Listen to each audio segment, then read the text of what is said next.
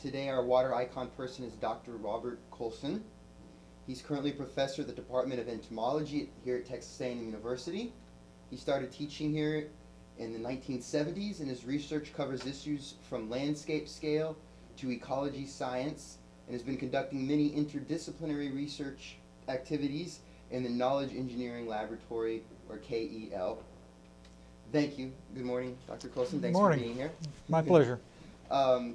A few background questions for you, please. Have you always been interested in science and nature ever since you were a young boy? Yeah, I have. I think as a young boy I lived in the southern United States and had the opportunity to experience nature up close and personal, and that carried over into being able to learn about nature in an organized way. And so when I was in high school and then on to college and graduate school, then I pursued that study in more depth. Did you have any role models when you were younger? Anybody you looked up to? Well, I think the first role model that I had in science was Eugene Odom, who basically is the individual who popularized ecology, and certainly the ecosystem concept of ecology. He was a professor at the University of Georgia, and about the time I was graduating from undergraduate school, he was in the prime of his career, and this was at the onset of environmentalism. And so the ecology program at the University of Georgia was really provocative, and the students that were there at the time I was a student there were also really an involved, interesting group of people that many of them went on to successful careers as ecologists as a result of that experience. What has inspired you to become an entomologist? Well, there was some serendipity there. I was an undergraduate student in biology and didn't really know where that was leading. And one summer I had the opportunity to work for a company called the Bartlett Tree Expert Company. And this was up in Stamford, Connecticut. And they had a laboratory called the Bartlett Tree Research Laboratory. And they had a couple of entomologists, a plant pathologist and a plant physiologist. And mostly they did extension kinds of work on various aspects of tree problems for the company. Insects have always been fascinating organisms to me. The variety and the diversity and the form and the function of insects is truly remarkable, but I never had any way of really organizing that, and so the whole thing was a perplexing study until I found out that you could systematize it and make it into something that could be studied in an orderly fashion. And these fellows showed me how to do that. The Knowledge Engineering Laboratory is a facility that was created by the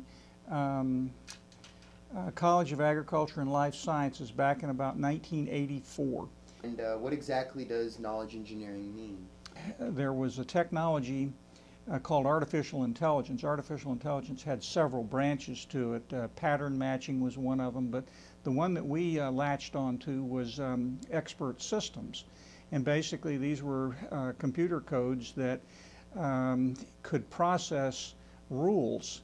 And so we could ask a manager, well, how do you make a decision? How do you reach a decision? And then we started to try to integrate the other representations of knowledge, and we showed that that could be done. You could write computer code that could use output from simulation models, use output from expert systems, tabular databases, and all together arrive at a pretty good and supported decision with regard to planning or problem solving or decision making. So today we still do much of the same kind of work that we did in the past. We develop computer codes for planning, problem solving, and decision making, but the approaches are different. The fundamental difference is that they're all of these systems that we build today are spatially referenced systems. They involve using geographic information system technology plus heuristic knowledge plus tabular information and simulation model output and that sort of thing. How do you believe landscape ecology will evolve in the Anthropocene, and do you believe human intervention is bad or good? And certainly the reality is that human beings have modified this planet in a substantial way. And what the consequences of those modifications are is certainly the subject of a great deal of speculation and concern. Back when I was going to graduate school, there's a fellow named Paul Ehrlich published a book called Zero Population Growth. This was back in the mid-60s. Even before him, Malthus projected that we were approaching the carrying capacity of the planet, and that the effects of this, of course, would be dire. Well, it turns out that in the case of Malthus, modern agriculture came in, and we found out we could feed a lot more people than what he projected. In the case of the zero population growth, we found that the planet could accommodate many more people than what was projected. Nevertheless, certainly all of the global systems that affect the environment that we live in, or the planet that we live on, or have been affected by humans. That's the reality of it, and that's not going to change. One of the luminary landscape ecologists is a fellow named Richard Foreman, R.T.T. Foreman, professor at Harvard University. He had a comment that I thought was poignant and maybe a little trite, but nevertheless poignant. And it was, think globally, but act locally. And so that's basically all the land use management organizations are doing manipulations or in specific landscapes. So they're acting locally, and how those local actions affect the global world is certainly open for speculation, and that's something that anybody that's involved in either earth sciences or landscape ecology or ecology in general, those sorts of questions.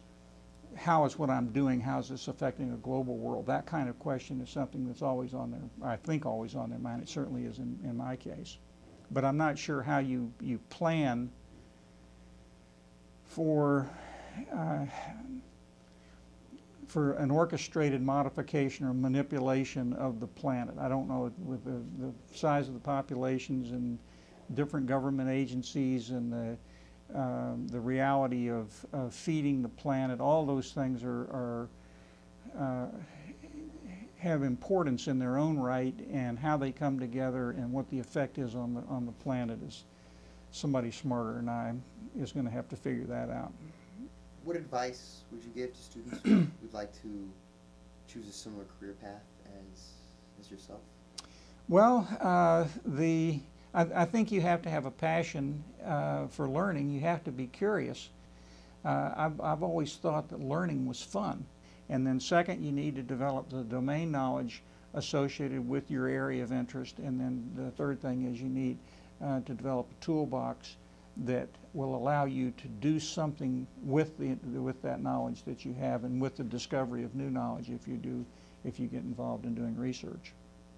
Texas A&M University is a really good place to go to graduate school. I mean, your water program is one that is addressing really serious issues to the state of Texas as well as globally. And so, again, there's a landscape ecology element to that, or component to it. And so send some people over to take Into Geography 625, and we'll tell them about landscape ecology.